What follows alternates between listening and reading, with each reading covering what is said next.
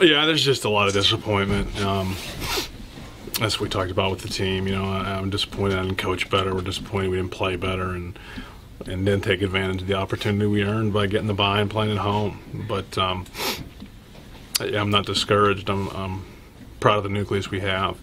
We know it won't be the same next year, but I think we got a franchise that's going to compete and be a title contender each and every year. And hopefully this will drive us through the offseason and make us have a little bit of an edge next year. The buck stops the head coach, and we didn't get it done, so it's my responsibility to find ways in which I could have done better or put our guys in better position to have gotten the job done.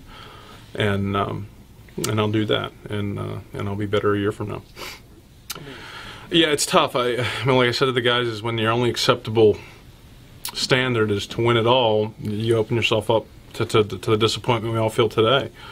I didn't talk about the fact that we won the East and made the playoffs. The standard has been raised for us, and it's no longer a situation where we hope to get into the playoffs and are happy with that. We unless we're holding the trophy at the end of the season, we're going to be disappointed. I'm going to be disappointed, and I think that can be a good thing and a driving force for you when you set your standard that high. There's going to be a lot of change in this league, and I talked to players briefly about that it's not going to be the same group, and generally it's not the same group of coaches where guys end up getting better jobs or other jobs or head jobs, and so we'll have to it's going to be a busier off-season, man, I think, than normal, and we're going to have to do a good job of filling the holes that we ultimately are going to see.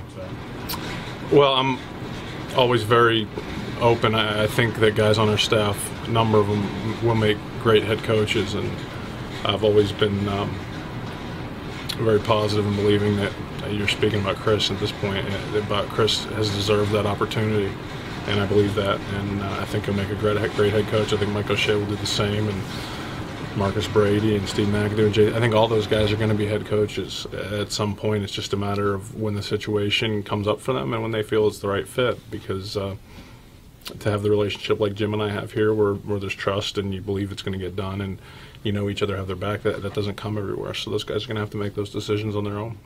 I'm very, very happy with where I'm at. I love working here. I love the CFL game. I love the freedom that it allows me to be a father and a husband in the off season. You'll never say never in this business, but I can tell you I'm very happy where I'm at.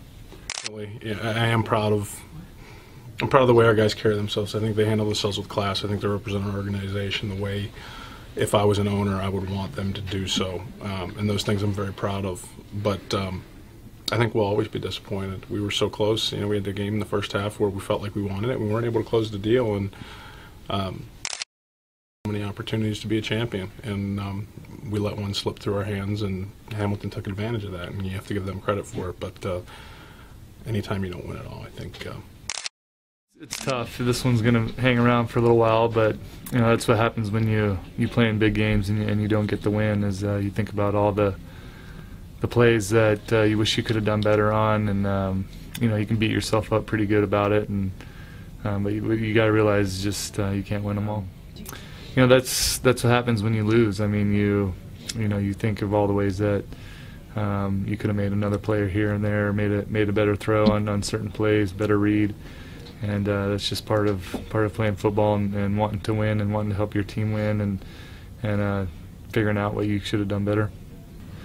For me personally, I mean, it was a lot of ups and downs, with some injuries and missing one earlier with the knee and then missing some time with the shoulder, and so just having to deal with some rehab. But overall as a team, I thought we had a pretty solid year, building off of last year. Coming in and be able to get first place, take control of our division, and put ourselves in a good spot to have a chance to get back to the Grey Cup, and just unfortunately we weren't able to get the win. Yeah, to be honest, I dealt with losses harder when I was younger. I think just as you get older, you get more mature, and you realize that you're lucky to play a game, and I have a family now and all that stuff. So when you have a family, it kind of takes away. A little bit, you understand that that's more important than some of the games, but I mean, it still hurts. Your goal is to win the Grey Cup, and whether you lose in the East Final or the semifinal, or you don't make the playoffs, it hurts.